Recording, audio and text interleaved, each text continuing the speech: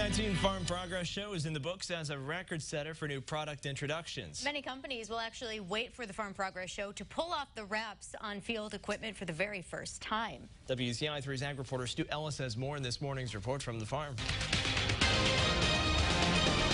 Progress Executive Editor Willie Vogt shared his scorecard for hot new farm equipment introduced at the Farm Progress Show. The Case AFS Magnum 400, which was on the lot, but we were forbidden from discussing it until Tuesday morning when the release came out.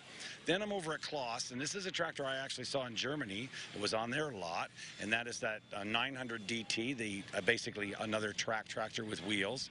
That is the first row crop version of the Axion tractor that will be in the market in 2020, and it'll have two different width tracks, I've been told. So it's very exciting. It was shown as a prototype, but I've talked to the company, and they're ready to bring it out in 2020, and they're excited.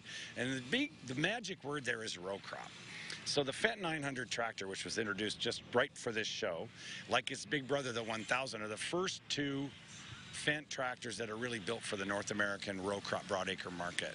Then you got big combines, the Kloss 7008, 30,000 series combine. The biggest of those combines, 510 bushel grain cart. So where do you put 510 bushels of corn when you're running that grain machine and you want to keep that combine moving all the time? How about a grain cart so big, that new Avalanche, I believe it's the 2596 from Unverfirth, but it shows it's kind of like it's almost like a rolling grain bin. I mean, it's a big grain cart, and that goes back to we're trying to farm with less labor in a shorter amount of time and get it done. And loaded, that's equivalent to 2.5 semi-trailer trucks. That's our report from the farm. I'm Stu Ellis with WCIA 3, your local news leader.